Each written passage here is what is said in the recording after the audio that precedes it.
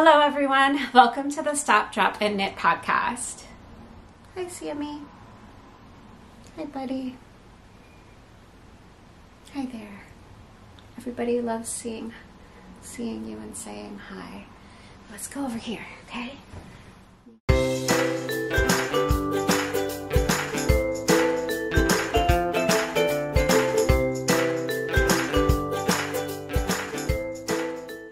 Hi everyone.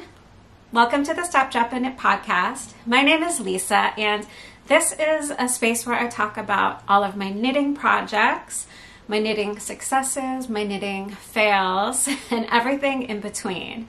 I also share a lot of my spinning, my hand spinning. I use mainly a drop spindle, and I also share a lot about natural dyeing, as I will do some today. So let's see, I think this is episode 73. Today is Tuesday, March 28th. I cannot believe it is the end of March already. It seems like this month has gone by so quickly. I think the last time I recorded a podcast, I feel like we were still very early in March, and that's probably because we were. It's been a couple of weeks. For those of you who follow me on Instagram, you will know that my son Owen was very sick last week. He missed an entire week of school with 103 plus degree fever that we just couldn't break. It would go away for a couple hours and then come right back up again. And it did that all week long for like 5 full days. So I wasn't able to record a podcast last week, but I am finally ready today, and I cannot wait to share all of the things with you. So, the elephant in the room, what am I wearing today? Finally!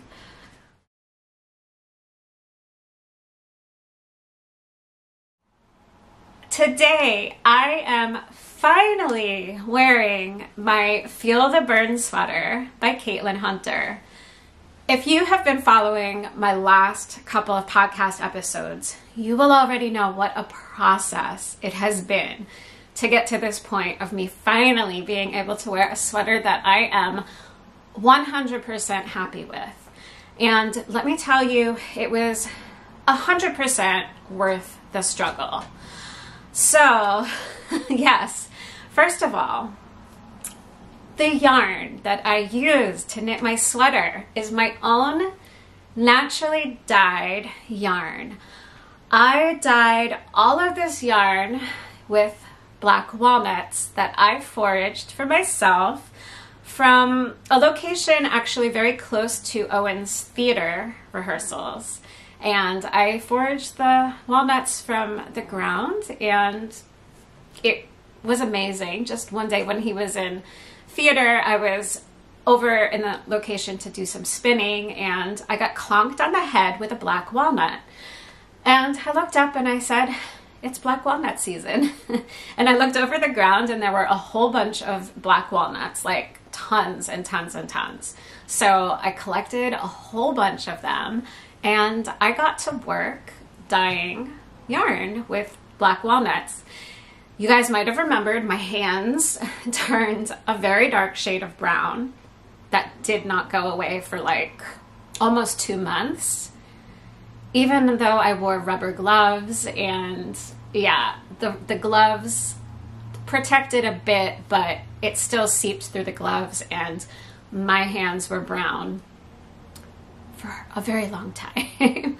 So that was fun to deal with. But yeah, I want to say that was back in September, maybe October, that I dyed. I want to say September, maybe even August. It was like right around, let's just go with September, is when I collected all of the walnuts. So I spent several weeks processing the walnuts and dyeing the yarn. The yarn in its original state is this off-white cream color. This is the undyed version. And then I had a ton of black walnuts. So black walnuts is one of the only materials that really gives you a very, very rich brown right off the bat. And so this medium brown right outside the white right here, that's the main color of the sweater, is the main shade of brown that I was getting from these black walnuts. The exhaust bath, this lighter brown over here, this lighter brown was the exhaust bath from this medium brown. So the exhaust bath is when you still have some color left in your dye pot, not enough to give you some very rich shade of brown like this, but enough where you don't want to waste it. Like, you can still absolutely get color from the yarn. And when you pair the lighter exhaust shades with other shades, you just get a gorgeous color palette. And then this very dark brown, so the darkest brown was the medium brown, and then what I did was I altered the brown to a darker shade by placing the yarn for a very short period of time in an iron water after bath. So iron is a natural modifier, color modifier, that you can use to satin brighter colors. And in this case, it saddened the brown to this gorgeous, gorgeous deep brown that is really only possible to get in natural dyeing with the addition of an iron modifier. So I had this beautiful palette of browns to work with.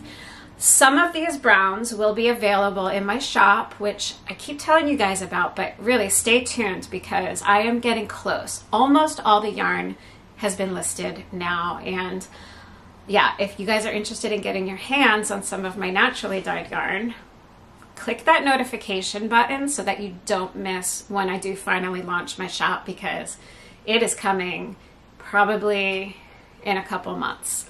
So I would like to have it going this spring. And I'm getting very, very close now. So I've been saying this for a long time, but we are approaching the finish line finally. So I knew right away the Feel the Bern sweater was in like the top 10 patterns in my queue to knit ever since several years ago when the Bernie Sanders mittens meme went viral, and that was a lot of fun.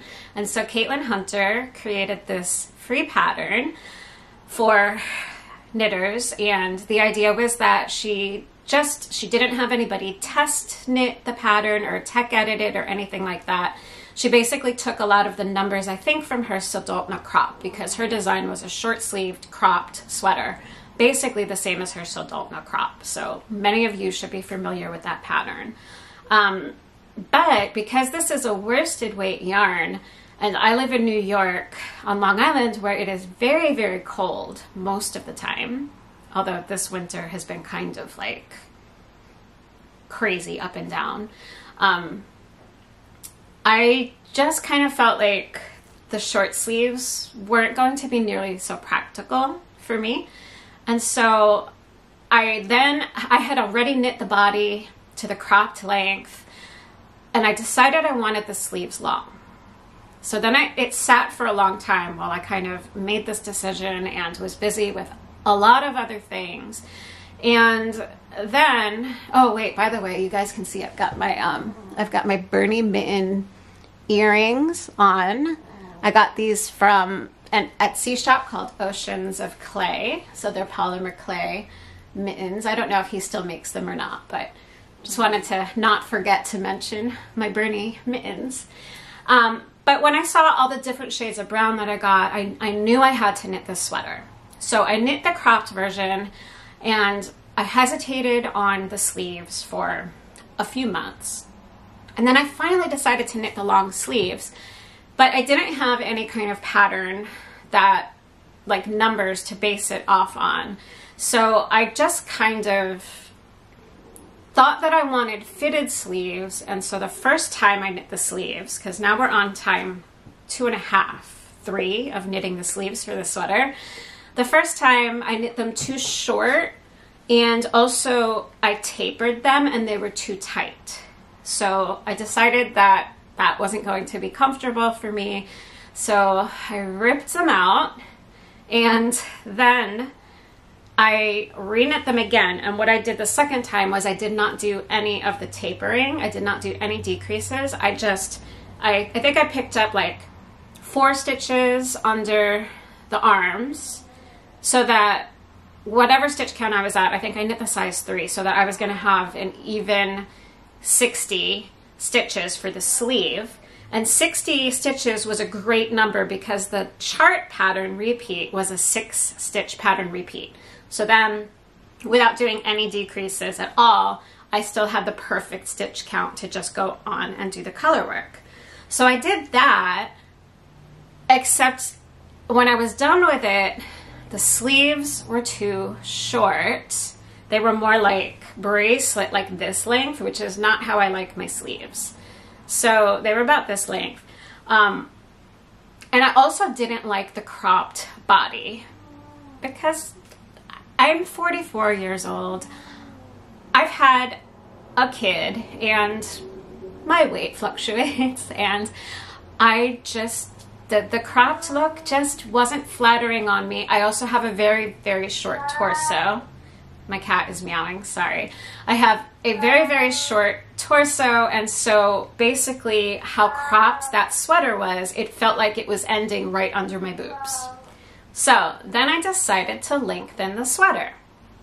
And I lengthened it too much, and then what I had done was she also had this color work here at the bottom of the body. So I had lengthened it and also added the sleeve color work to the bottom of the body, but it was not flattering. Just my hips kind of go like this, and the color work kind of hugged my tummy a little bit, and the sleeves were too short. It just wasn't flattering on me at all. So I wanted to try again. I was determined to make this sweater work out because it's my naturally dyed yarn, and I had this vision of how perfect these walnut shades were for showcasing my yarn in this sweater, and I loved it. Like, it was beautiful. The yoke is beautiful. The colors are so beautiful. The fit of the sweater was not a success for me. So instead of just being frustrated and calling it done, I persisted. You guys, I cut my sweater for the very first time. I got my scissors out. Well, that's not the first thing I did. First thing I did was I put waste yarn in. I'm going to insert some pictures because I did take pictures of the process so that I could document it, because I didn't want to really film it. I just wanted to focus on doing it for the first time, not also filming. So I took pictures.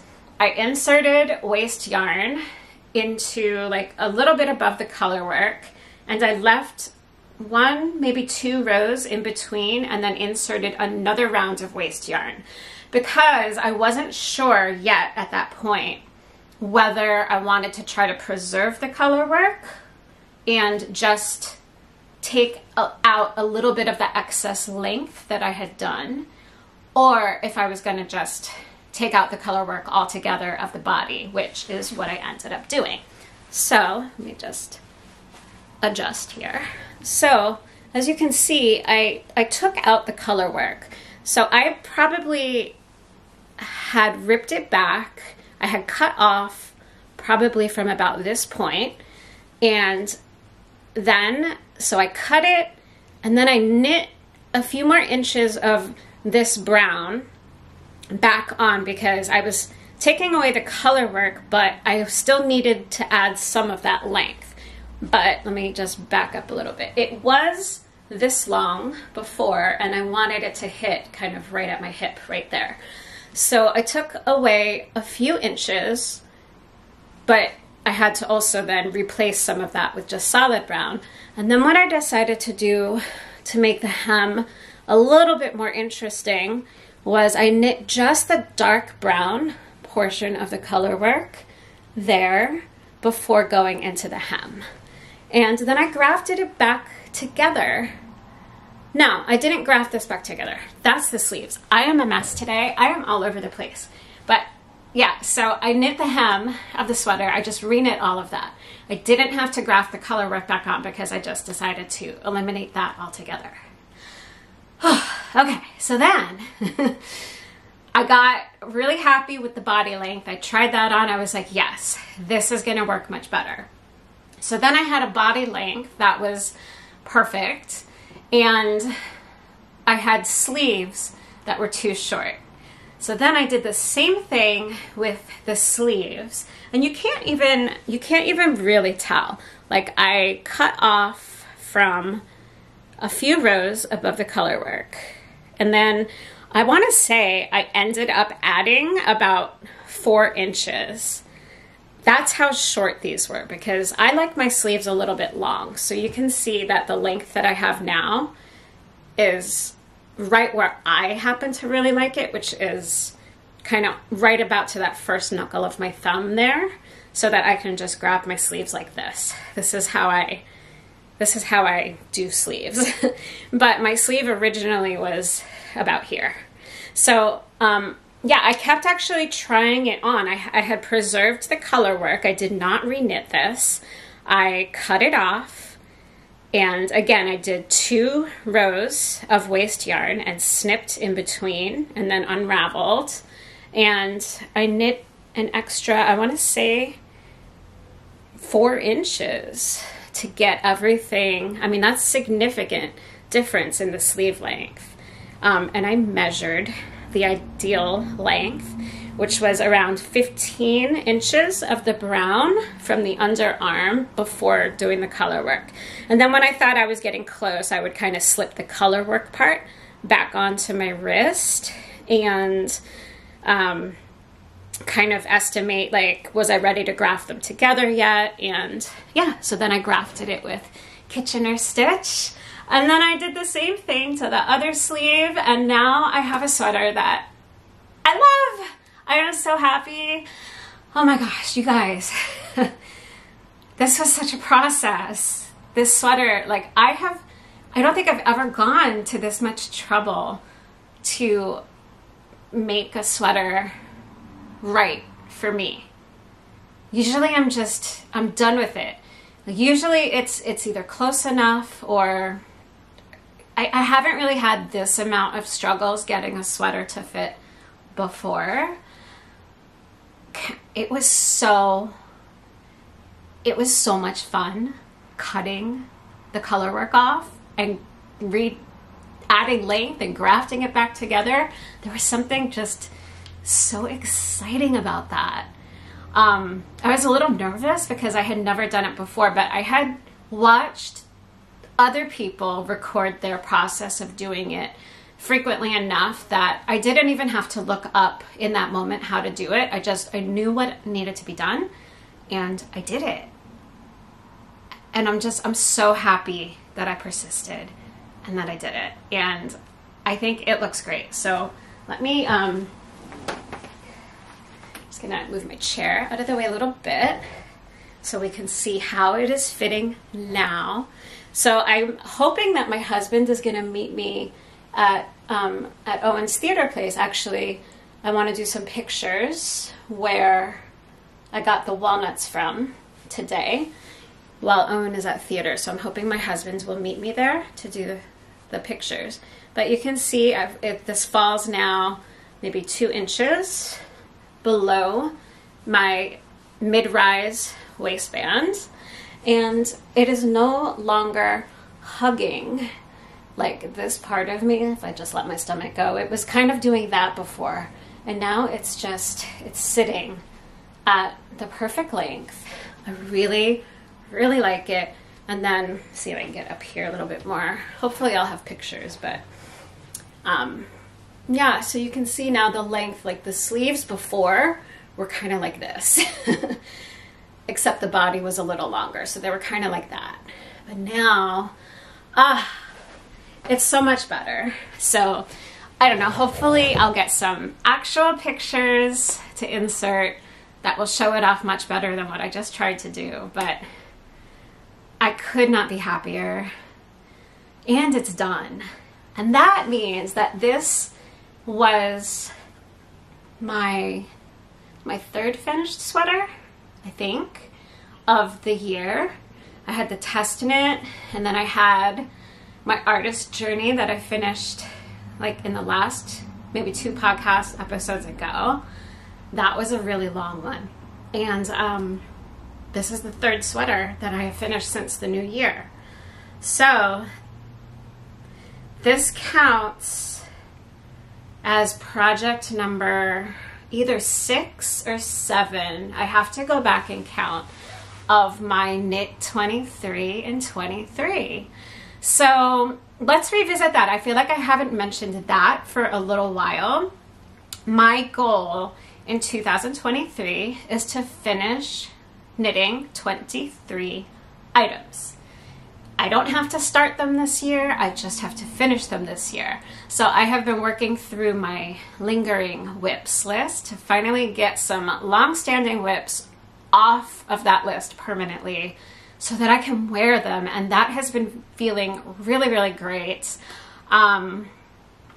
I've been doing some smaller projects. I've got a couple, well, I've got one thing to show you guys for finished objects that you guys have not seen before, but that was another quick little project that I did. So I think this is either number 6 or 7. I have to go back and check. So at least if it's number 6, I am right on track for knitting and finishing at least 2 things per month. Because if I finish 2 items per month on average, that puts me at 24, which exceeds 23 by just 1. So there's a little wiggle room in there, but I'm right on track to meet that goal.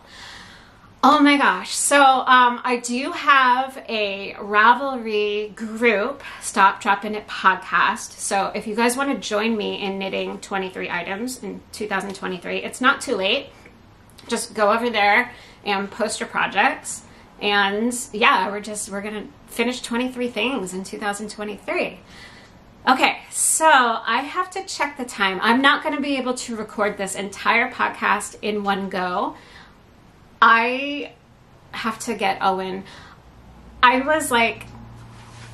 He was sick all last week, and so I didn't have a chance to record. And then just getting back into the routine like yesterday, I just didn't know. I just wasn't really feeling ready to record. And then of course today I'm finally I feel ready to record, and I finally got myself all ready, and I knew I wasn't going to have time to film the entire podcast. So we're going to do this in segments, but I really wanted to show you guys the sweater when I still had the daylight, because probably most of the rest of things are going to be filmed later this evening after Owen is in bed. So yeah, I'm going to check the time, but we are going to move on to finished objects. So this is really my first finished object, but I do have another one to show you. So let's move on into that segment.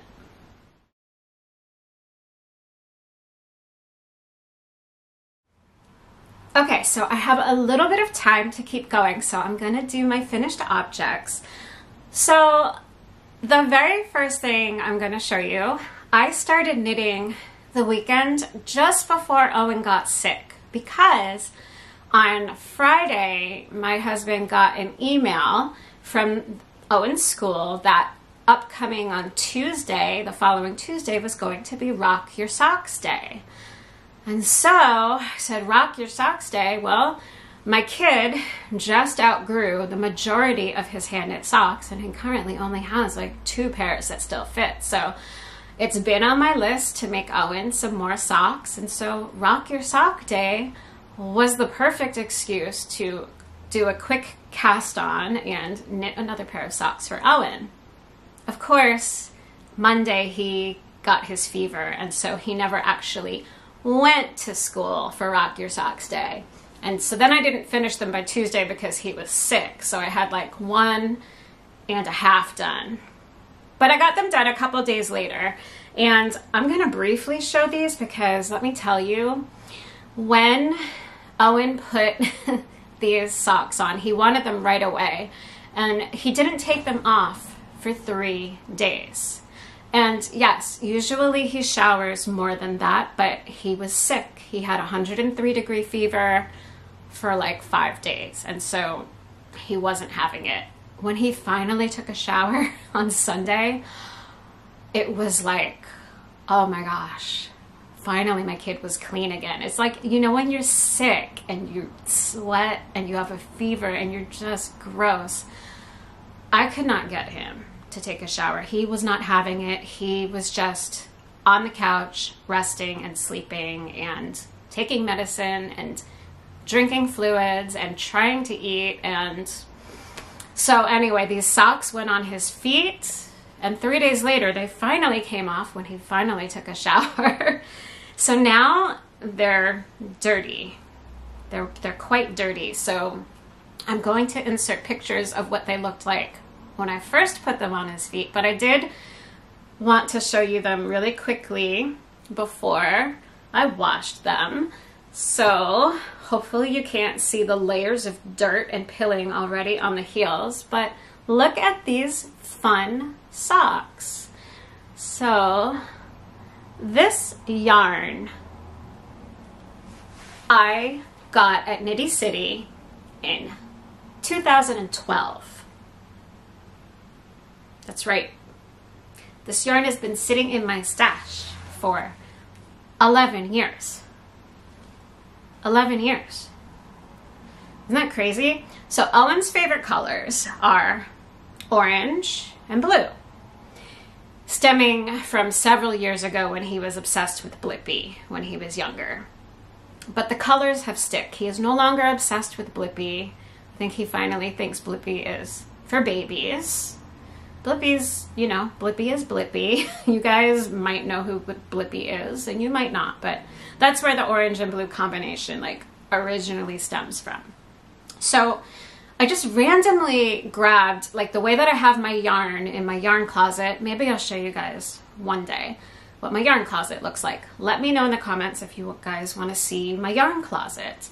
But the way I have it, it's like I have a lot of sock yarn, so it's all really packed in there. So I was just kind of looking at the skeins, and I saw one that had a lot of blue and orange, and it looked like this. And I said, that looks like a fun one.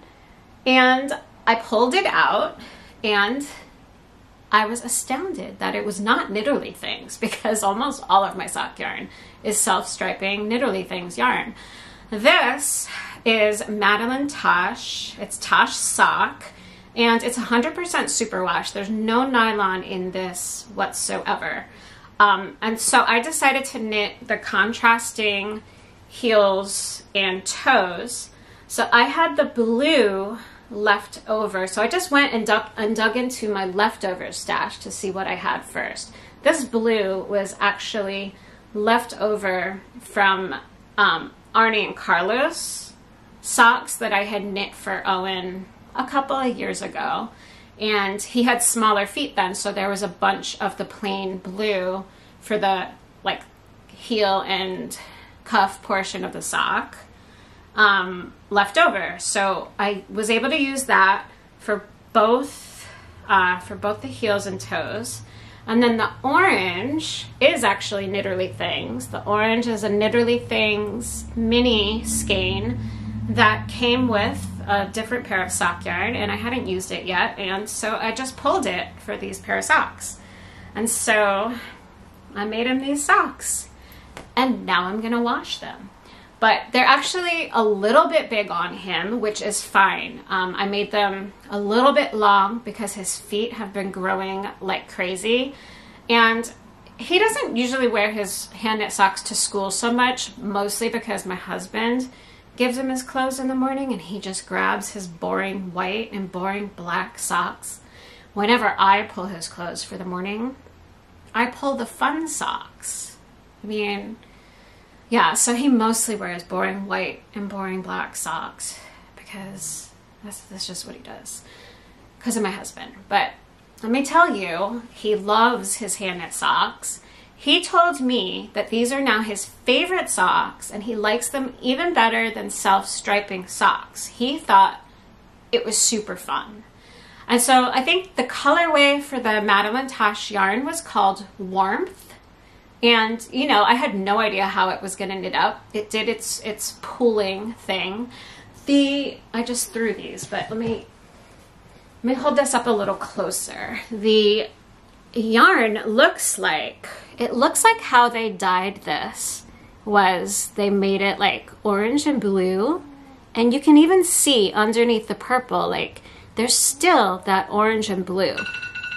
That's my alarm to get Owen. Hang on. We're gonna have to continue all the rest of this later, but can you guys see how the orange and blue peeks through the purple there? And so then they like over dyed parts of the skein with purple. And so it does this swirly thing. You might get really thin stripes. Like when I had a bigger stitch count in the gusset, those sections were less like big. They were thinner. And oh, they're so dirty. So I have to wash all of my socks again. I'm running out again. So I'm going to be doing a load of socks very soon. But I wanted to actually waited to do my socks until I finally recorded the podcast, because then I knew that these would be wet. But I could have shed them wet and then they would have been clean but wet. But we've got dry and dirty. You guys will forgive me.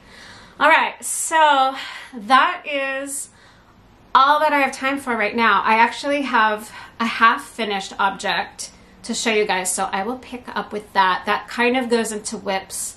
So maybe we'll go into whips when I come back later, and I'll start with the half-finished object, which is my husband's sock, and we can talk about that. And then I have a new cast on, and I have spinning, I have acquisitions. You guys, I think that this is gonna be a really long one based on how chatty I am today. So I'm just telling you, I have to be in the right mood to film, and I am in the right mood today. But I didn't start early enough, and so I have to do it in segments. So it will be dark when I come back, but we will continue, and I hope that you will join me in a little bit, which will be in like 2 seconds for you guys, but like 7 or 8 hours for me. Six or 7, I don't know, a bunch of hours for me. So I'll see you guys later. Until then, take care. Hey everyone. Okay, so that was a much longer break than I anticipated. I thought I was going to come back to record yesterday evening after Owen went to sleep, but it turned out I was beyond exhausted myself, and I went to bed quite early for me, like 9:30 last night. Pretty much after I got Owen in bed, I was falling asleep reading to him, and I said, I think I should probably just wait until tomorrow to finish recording the podcast. So that means we at least have some daylight again instead of the nighttime fake lights. So that's good. Okay, so let's continue with the whips that I have been working on.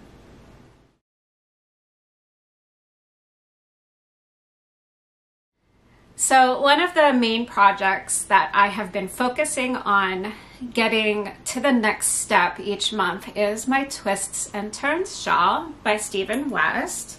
So this was the mystery knit-along from this past October 2022. And last month I had gone and finished up Clue 2, which was those light colored cabley bits on both ends of the shawl. It was also Clue 2 was this whole section here. So I guess we should recap. Clue 1 was this center section here, and it was really, really, really cool to do. Actually, the process of knitting that part, I'm not gonna lie, that was super tedious, but the end result is so cool with those braided cabled sections down. I don't even know what to call them, but yeah, so that was really fun. The result, not the process. And then Clue 2 was continuing on, both ends of that center section and doing these short row sections there and the cable section.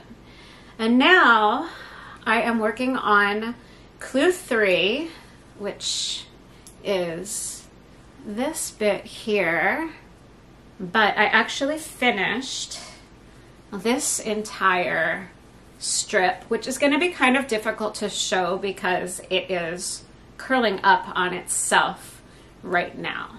But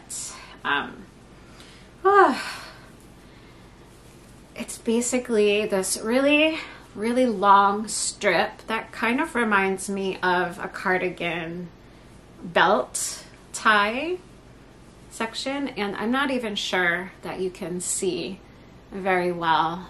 Oh, there we go. If I hold it, aha. All right, if I hold it toward the window there, then the light shines on it and you can see the squiggle. Basically, it's like a little snake of cable stitches that go in like a S shape that squiggle all the way down. So, yeah, I messed up. Actually, especially at the end right here, I have an extra cabled bump here that I'm not supposed to have. I'm trying to decide if I want to take this out and redo it now that I am getting a better hang for doing the twisted stitch cables without a cable needle. So this is the first time, it's really hard to show this. This is the first time that I am working cables without a cable needle, and I'm finally really getting the hang of it, but it's super tricky because this is a superwash yarn and I'm using metal needles, so the whole situation is very slippery. So in that first strip, there are definitely plenty of times where I dropped my stitch and didn't necessarily pick things up correctly. And so I'm trying to decide how noticeable it's going to be. Like, if I'm happy enough to just leave it and have the result of that, if it looks good enough, just be like this is when I was learning and I can look back on it and reflect upon my very first experience without using a cable needle. Or if I'm going to take all the practice that I got and want to make it a little bit more perfect and polished looking to appeal to the perfectionist side of my personality. I am a Virgo. So yeah, I haven't decided yet. But basically the other day I started the mirror image portion, and so I did one of the 3.5 pattern repeats on side 2. So my goal is to get through the rest of clue 3 before the end of March, which means I've got 2 more days. I don't think it's gonna happen. I don't think it's gonna happen. It's okay if it doesn't. If I don't make that goal, it's okay. I got so involved with fixing this sweater that this, even though this was something that I had technically finished a couple of times in February, definitely carried on into March. And I just really wanted to get it done, and I wanted to get this sweater done right. So I focused on it so that my March goals kind of got a little bit delayed. So that's okay. So yeah, my twists and turns, it's coming. It will eventually get done. I love the yarn. The yarn is from Wonderland yarns, and let's see, I'll show you what they look like in the skeins. So obviously this bright purple, this fuchsia, that is my favorite color. It is called Contrariwise, and let me see, it is number 28, and I am using the Mary Ann base, which is their fingering weight sock yarn, and it's got a lot of yardage. I think it's a light fingering weight. It is 475 yards, 85% fine superwash merino and 15% nylon. So that's the base I'm using for this shawl. And then my other colors are Tulgey Wood, which is this gorgeous deep brown, and that is number 25. And then this gorgeous contrasting color, love this one so much. This one is called Toadstool, and it is so beautiful. This is one of their newer colors from this past fall. And Toadstool is number 350. So those are the yarns I am using. I should say that this yarn for this shawl was provided to me from Wonderland Yarns. I am a brand ambassador for them. So I have a discount code that you guys can use for any of your purchases on the Wonderland Yarns website. You can use the code YARNVIP and save 15% on your yarn and fiber order. Okay, so that's the first whip that I have been working on, and I'm gonna move over to the next one. So another one of my long-standing whips is my All of the Lights cardigan by Locatelli. This is actually the whip that has been on my needles the longest. It has been cast on in May 2020. I purchased the yarn for it in March 2020, right before the pandemic. So I cast this on in May 2020, and I think that I've done a little bit of work on this since my last podcast, but not that much, and I will tell you why in a minute. So here, this is what I've got right now, and I think I've only done, since the last podcast, another half of a repeat. It's so gorgeous, but I'm gonna go close in on the I don't know if you call it the neckband, or it's not a button band because there's no buttons on this cardigan, but if there were, it would be the button band. So I guess we could kind of call it the button band.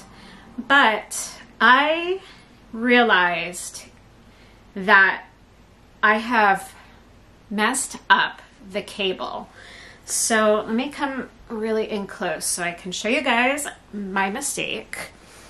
So basically, this first section here is a very simple cable. You can see I mistwisted it up here.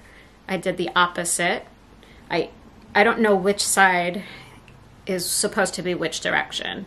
And I think what keeps happening is that I keep getting confused because the pattern is so detailed, but I'm just repeating basically 2 rows over and over, and I keep getting confused which cable, whether it's A or B, I am supposed to be doing on this side versus on this side.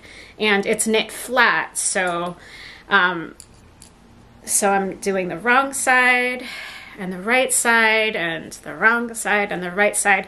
So I think what keeps happening, I'm just trying to get, here we go, is that I keep mixing up which cable I'm supposed to be doing, and then I twist in the wrong direction because I'm doing the wrong cable.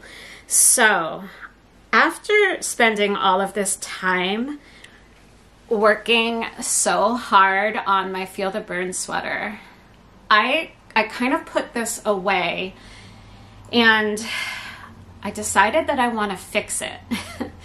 And I'm obviously not going to rip back and start this over because this has been a ton of work, and the majority of this looks really, really beautiful.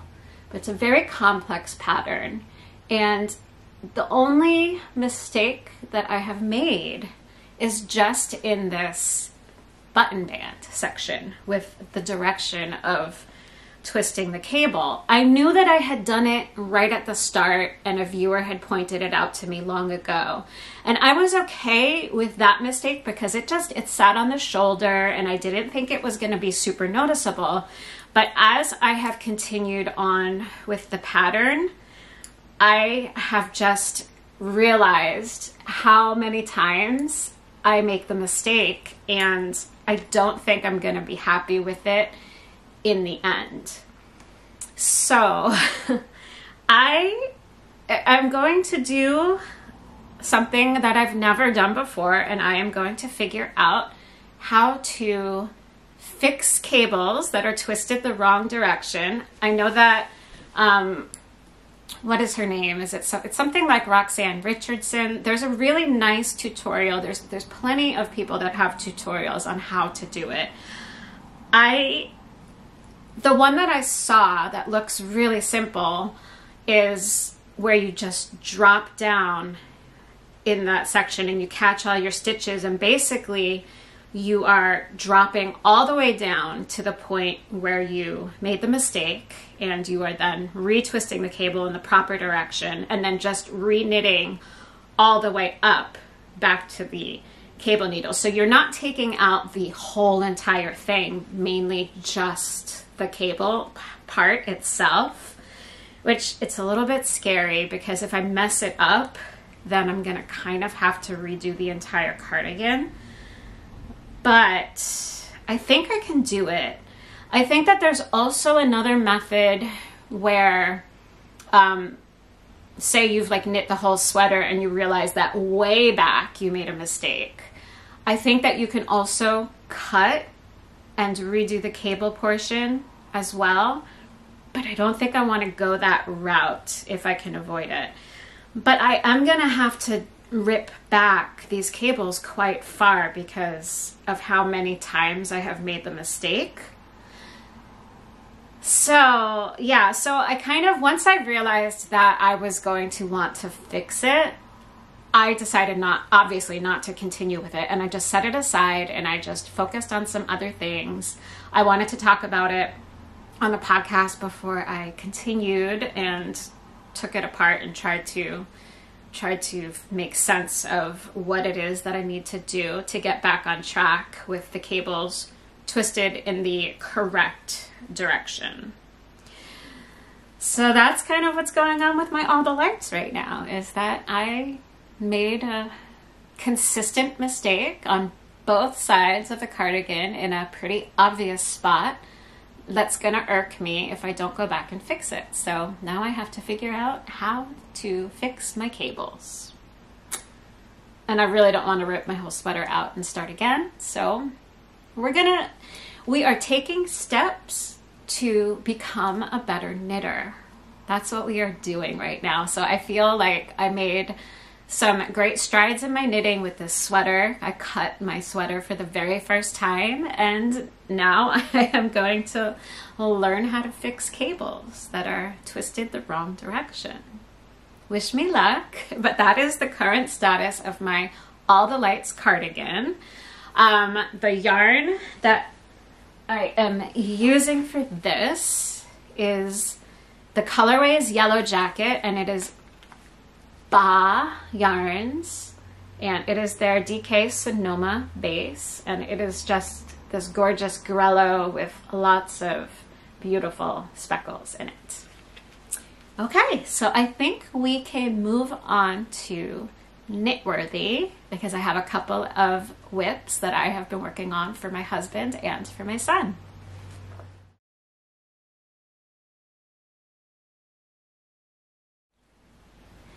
So I have the most gigantic sock in the entire universe, unless you're knitting for like Shaquille O'Neal, which I'm sure, I wonder if anybody has knit socks for Shaquille O'Neal. That would be a huge commitment, but basically this feels like it. My husband has size 12 feet, and I have a half-finished object. I finally finished his sock, which I'm using the Checklist of Birds pattern, which goes with the special Checklist of Birds yarn from Gage Dyeworks. And so, oh, Sammy, kitty cat. Wow. So it didn't take me long to figure out that I was not going to have enough yarn to knit my husband 2 socks from one skein of the Gage Dyeworks yarn. So Gage Dyeworks actually does make 6-ounce skeins, which is 150 grams, which would be enough for 2 socks for huge feet. But for some reason in the Checklist of Birds collaboration, from what I can tell, they only offered the 100-gram skeins. So luckily for me, I was able to go back on their website. The collections that they do don't stick around forever, and a lot of the colorways from the checklist of birds had already sold out, but they still had some. This is the Great Blue Heron colorway, and I wanted to show you what it looks like in the actual skein, because I don't think I was ever able to do that, because they dye their yarn in such a unique way where, and it's hard to tell in the skein, but there are the self-striping colors, and then you can see all of those beige strands there. So all of the beige is for the contrasting heels and toes, and then the self-striping colors only are about half of the skein. So it's a really unique way of dyeing, where basically when you wind the yarn into a cake, the center of that center pull ball will be the side that you pull from to do the contrasting cuffs, heels, and toes. And the outside of the skein will be for the stripes. So I had just never seen that done before. This is my first time working with Gauge Dyeworks yarn. And I have more that I will show you when we go to our acquisitions section, because I had to order this from Canada. And so I went ahead and ordered a few things while I was at it so that I could make better use of the shipping cost. But anyway, so I have now a complete sock at a length for trouser length socks, as my husband prefers. This thing is ginormous. I feel like it could almost be a Christmas stocking, but it's just not wide enough to hold a lot of big things, but it's a huge sock. So I will show you, there is a pearl bump pattern that happens every light blue stripe. So the light blue stripes are twice as thick. And for some reason, like the pearl bump pattern has to do with like the frequency of how often great blue herons appear in, I think it's Victoria, Canada, in the different months throughout the year. I don't quite get it, but there's a specific amount of pearl bumps for each of the different bird colorways that they released. So I made a mistake, and I also did the pearl bumps on the bottom of the foot, and hopefully my husband will wear them and not be able to feel those too much, but I'm not about to redo it because they're huge. The back of, this is the first time I've ever done this, the back of the sock is, you continue the pattern of the pearl bump stripes all the way up the front part of the sock, but then the back is completely done in a 1x1 rib to give more stretch for the sock, which I think is perfect for my husband because he's got kind of like wide legs. So yeah, it's much more stretchy. And then I know that it doesn't look the nicest. I did a loose bind off at the cuff of the sock. So these were my first toe up socks. So usually I cast on and knit bottom down, cuff to toe. But I did toe up for the first time. And so this is the first sock that I've ever bound off. And it doesn't look very neat, but I did a stretchy bind off because I figured I wanted to make sure that my husband was going to have socks that fit over his calves and stuff really nicely. And when it's stretched out like that, it looks just fine. So these are finally half done. I still have one sock to knit, but now I have the yarn to do it. So that is the status of my husband's socks. And I have a knit that I've been working on a little bit here and there for Owen as well. So Owen has outgrown basically everything I have knit him. You already know that I am working on more socks for him because his feet have grown several sizes, but he has also outgrown all of his sweaters. I think it's been at least 2 years since I have completed a sweater for him. So he is in need of another sweater, and I started the Flax pattern by Tincan Knits for Owen's next sweater. I have decided to knit the 8 to 10 size for kids, which is their largest kid size before it moves on into the adult sizes. So my choices for his size were 6 to 8 or 8 to 10. He's 8 years old now. He's on the small side, but I decided that I would rather it be too big and he can grow into it if it doesn't fit him right away, than maybe it fits now, but he's just gonna grow very soon, and then I've got a sweater that he didn't get to wear very much. So I just decided to go with the bigger size so that he would eventually be able to wear it for hopefully at least 2 years. So we'll see. But the yarn that I'm using is Spin Cycle's new yarn called Trine. And the colorway I chose for him, obviously, is the orange and blue one because, as I mentioned earlier, those are his favorite colors. So when I saw this yarn, I said, yep, that's what I need to get for Owen's next sweater. So this is a non-superwash yarn, and the colorway they did in just numbers. And so the colorway for this one is 29 degrees. And this is what the Trine label looks like. So last time I had shown you a swatch that I did. So I'm going to show the swatch one more time because I think what I have so far, it's going to be a little tricky to show you what I've got.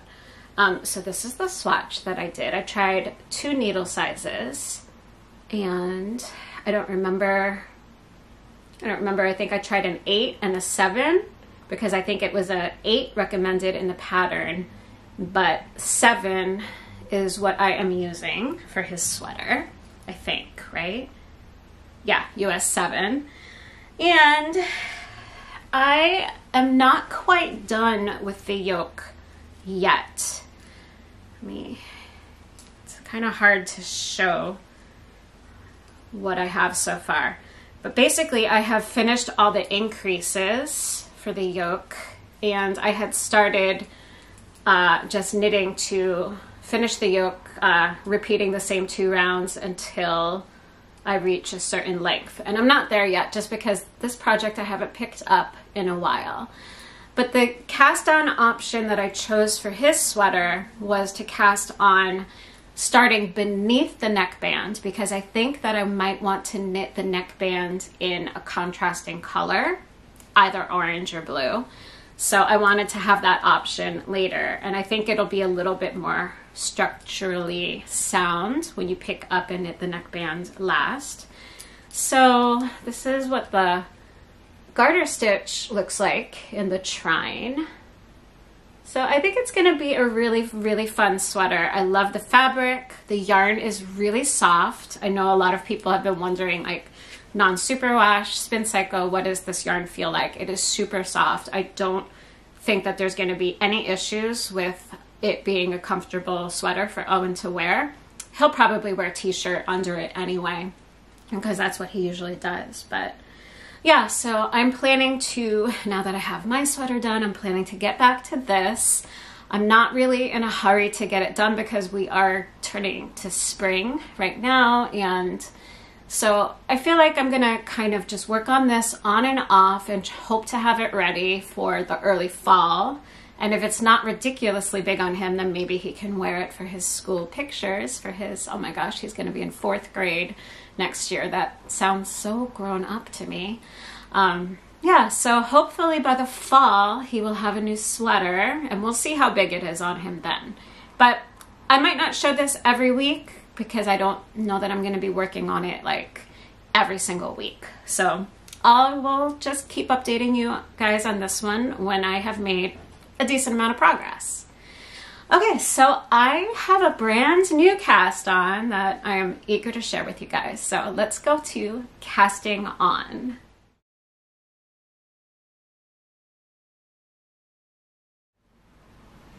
So I did some stash diving this past week, or maybe 2 weeks ago, I think, maybe by now. And I have had some yarn in my stash for a very long time. I know a lot of times when people say a very long time, they're like, it's been in my stash for like 4 years. No, this has been in my stash for as long as those socks that I made Owen. I got this when Bryce and I moved back to New York for my doctorate in 2012, because I got this on Long Island like that first year. So from 2012, a yarn shop that does not exist anymore, sadly.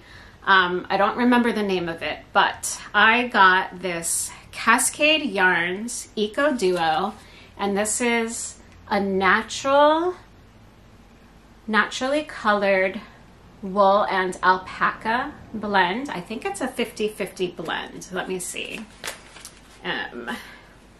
No, it is 70% undyed baby alpaca, 30% undyed merino wool. And so this is 197 yards per 100 grams ball. And so the colorway of this one is color 1706. So it's this gorgeous, I think the gray almost looks light blue, but it is so pretty. And I have had this in my stash. I have, I think, about 900 and something yards of it. So I didn't think I had enough to knit a sweater. When I bought this, I was not yet a sweater knitter, but I think I bought it with the intention of maybe making a scarf for my mom or something. I don't know. It never happened. I have this colorway. I have a few skeins of like a regular cream colorway, and like their most natural bare color.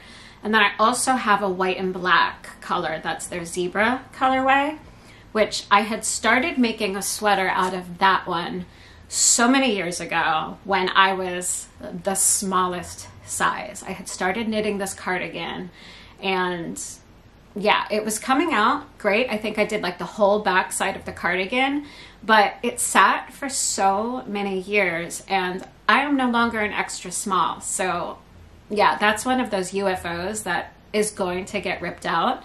I have a plan actually for that yarn as well, because I saw one person. So what I did, let me just tell you guys what I did first of all. All right, this has come undone. That's okay. I can reskein that up. So what I did was I went to Ravelry and I searched for the yarn first. And then what I did was I searched through the projects that people have knit with this yarn. And because it's such an old yarn, so many people's projects were from like so many years ago, like, you know, the 2012, 2013, 2014, you know, a decade ago basically. And let's just say style has changed since then. And those projects, you know, those types of sweaters I wasn't interested in knitting. But so in the more recently completed projects, people that must have just had this sitting in their stash for a decade like I have, one person had knit Hush, which is a new paid-for sweater by Tincan Knits. Speaking of Tincan Knits, so I'm knitting the Flax sweater for Owen, which is a free pattern. And I have started Hush from Tincan Knits, and I have the perfect amount of yarn, which is pretty much just under 1,000 yards to knit this sweater. And I was eager to cast it on right away. Basically, in the pattern it says, if you enjoyed knitting the Love Note sweater, which so many people have knit, you'll love knitting Hush.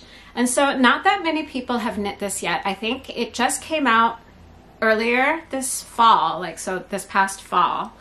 And I'll insert a picture, but I have the entire yoke done. So it's got this really beautiful cable pattern. And it's basically, I think, like a DK yarn combined with a mohair yarn, like a lace weight mohair. But I saw somebody had knit this sweater, and this alpaca is, so this is like a worsted to Aran weight yarn, but it gives that same really soft halo that you would get by combining the mohair with a regular yarn. So I thought it was just, it's perfect, and it's coming out really nicely. So this yarn does kind of self-stripe a little bit. I think you can see, especially if I hold up maybe the back where I did the short rows, you can see how it stripes. And I just think that in this pattern with the cables, it just looks really, really, really nice together. And so that's what I cast on. And I think I've already split for the sleeves. I think I'm going to be able to get through the rest of this sweater very quickly now, because it's just going to be my mindless stockinette project, and it's an Aran weight yarn, so I think it's going to go by pretty quickly.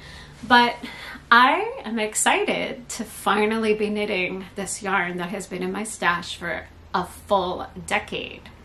Pretty proud of myself. So it's always nice when you finally find a pattern that the yarn wants to be. And yeah, so I'm pretty excited about this one. The other sweater that I'm gonna knit with the rest of the yarn, the zebra yarn and my natural yarn combined, I saw another person had knit Caitlin Hunter's Koi Vua. I don't know how to pronounce it. I'll put it on the screen. But the way that the yarns combined with each other looked really great in that sweater. And I think I have the correct amount of, of both of those different yarns to combine them together and to create Caitlin Hunter's Koi Vua sweater. So I think that is what I'm going to do with that yarn. I don't know if that'll happen before maybe the fall, because we are getting into warmer weather now, but I'm excited to have already thought of a purpose for that yarn finally, because I knew I couldn't continue knitting the cardigan that I had already started, because it was a couple sizes smaller than what I currently am now. But yeah, I have a purpose for it, and I'm really excited to be knitting from my deep dark stash. Okay, so that's everything I am currently knitting on. I have some acquisitions to share with you, but I also have a little bit of spinning that I would like to share with you as well. So let's go over to spinning.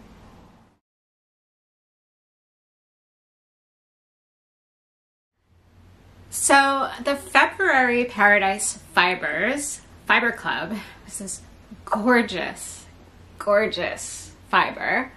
This is 54% merino wool. It is 40% kid mohair, and it is 6% blue stellina. It is so soft. It is so beautiful. So I have spun my first single with it, and so I will be plying this with another single, but I just wanted to show you my very first single. So I'm very excited about it. I have been spinning this on my very favorite spindle, which, don't ask me what it is. I got it at Maryland Sheep and Wool one year, and at that time I paid no attention to things such as spindle makers or anything, and it doesn't actually say anywhere on it It's gorgeous though. That's the bottom of it. I love this spindle so much. I basically spin almost everything on this spindle. But so I have actually, they sent 6 ounces. So what I did was I split it into 4 bumps, and I have completely spun through one of the 4 bumps, and I'm looking forward to starting on the second one this week. So that is my current spinning project. It'll be a pretty short segment, but I wanted to share with you the March Fiber Club package because it's going to be an art yarn, and I'm really excited to start spinning this one. So I think I will start spinning that this week as well. So let me get that out so I can show you what that is going to be. So for the March Paradise Fibers Club, I received, whoops, there we go. I received this gorgeousness. So this is a Corriedale fiber that was dyed black. So it's not a natural black at all, but it is very, very black. And the fiber is Corriedale. So I have 3 ounces of this. And then Compass Moon Creations is a maker on Etsy, and we got all of these jewel toned, you guys know me and my jewel tones, mohair and wool dyed locks. So I am going to take my beginner spindle and I am going to start creating, I think this is not really focusing, is it? There we go. And I'm going to start creating an art yarn with this. So I'm really excited to start spinning this one. They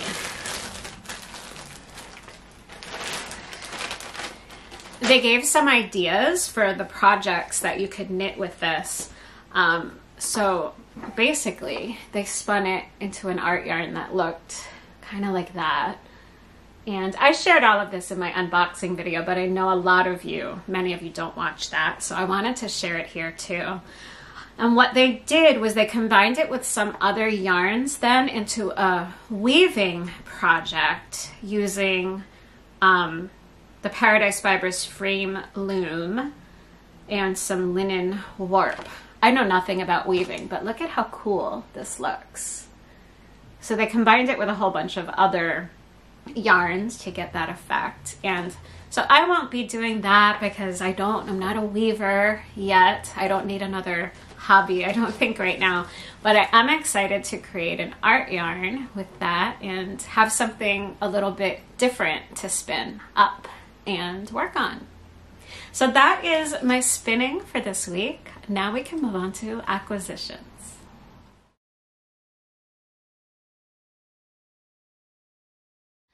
Okay, so I already let you guys know that I did some shopping at Gage Dyeworks because I needed to order another skein of that sock yarn for my husband's socks. So I also bought these beautiful skeins from Gage Dyeworks, and I wanted to share what I'm planning to knit out of these. So, I already said that Gage Dyeworks also makes 150 gram skeins, and so I was able to get this colorway, which is called Our Solar System Round Trip, and I will include a picture of the socks that I am going to make for Bryce, for my husband, with this yarn. The colors I know look all kinds of girly and stuff, but it actually is just really colorful and really nice. They're really nice colors, and I showed them to Bryce and he likes them. So these are going to be really fun to knit up. The Solar System collaboration that they did is, most of it is sold out now. This was one that they had done a while ago, but they still had this available. And so I snagged this because I should be able to get 2 socks out of 150 gram skein. So we'll see if that works out. But yeah, the way that Gage Dyeworks does their patterning for the stripes, it For the solar system, it has to do with the planets, and yeah, you can read about it on their website. I don't remember enough to actually share it in any kind of accurate way here right now. But I'm sure once I start knitting these, I will review it and then tell you about it when I'm actually working on them. So yeah, it's just called Merino Twist Fingering. It's 80% superwash merino, 20% nylon. Oh, it's actually 170 grams, so it's 6 ounces. And it's 655 yards. So this should be enough to get 2 socks for my husband. So that was the first thing that I picked up, was the solar system yarn. Toss that over there. And then I knew that I wanted to pick up, this is one of their newest yarn collections. It's called Wildflower Fade, and I also got the round trip one. Basically, the round trip is so that you can make 2 identical socks, and their one-way trip is basically a fade just from like one end to the other that won't repeat. So like if you wanted to make a hat or a shawl or something and didn't need like 2 socks to match exactly, or 2 sleeves for a sweater or something like that. So these are my colors. So pretty. They had all of the different colors available in their own full-length skeins too, so that you could fade like a much larger garment. But I thought just a pair of socks would be really nice. And so this is just one of their, it's their classic, which is their sock. It's 115 grams, which is 4 ounces. And it's also their merino twist fingering, so the same as the other socks. So these will be socks for me. And then I have had my eye on these colorways for quite some time. Basically, this is kind of the same colorway. They have different names because one of them has more... Okay, I need to back up. So let's talk about the shawl. Okay, so the shawl is this bigger skein. So this is one of their 6 ounce, right? Yeah, this is 6 ounces. But this is their shawl. So they dye up their yarn differently for if you're gonna knit socks, which I have in this one, which is their classic, and their shawls, because of the way the stripes are. So when you're knitting socks, which is going to be this one, the stripes are equally distributed in the way that they're dyed on the skein, because they don't need to be the same width all the way around. So this colorway is their Concrete Remix, and I have wanted this for forever. So this is going to be socks. And then let me explain how this works. So I will insert some pictures so that you can see. All right, so when you're knitting like a triangular shawl, and you want, what they wanted to do was create basically a self-striping yarn that you could just mindlessly knit and have a big shawl come out so that the colors of the stripes would be equal widths and lengths.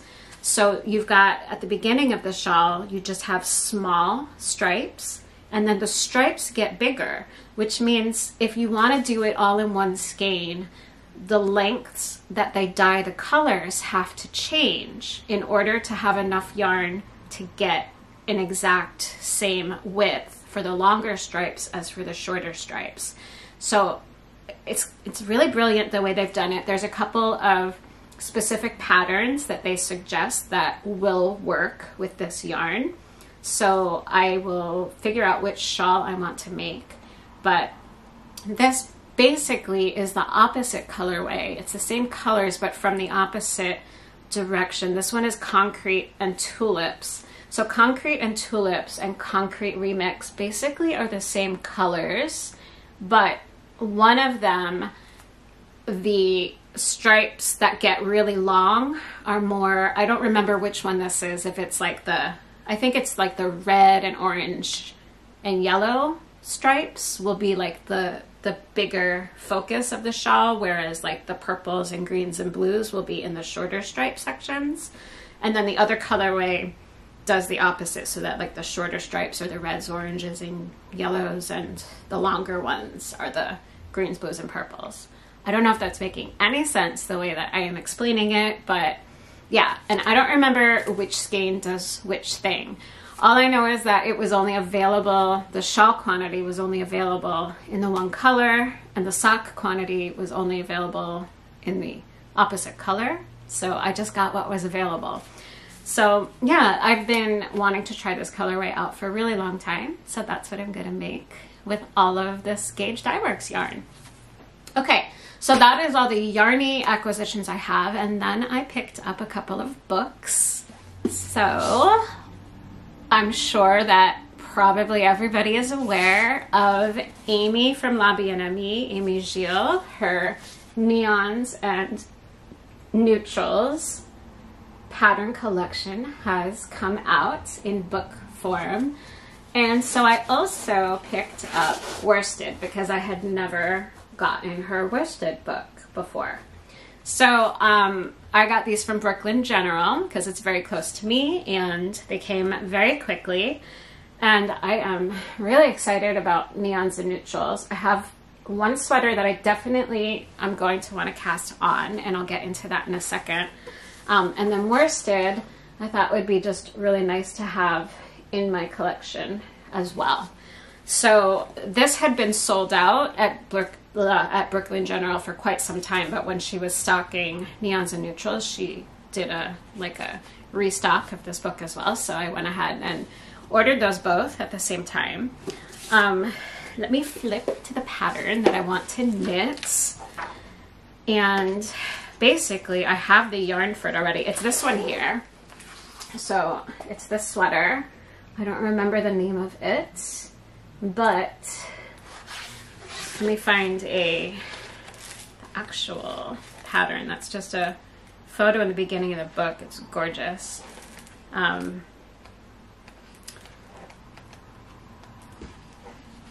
Here's it's called Darta. So here's two different versions of it.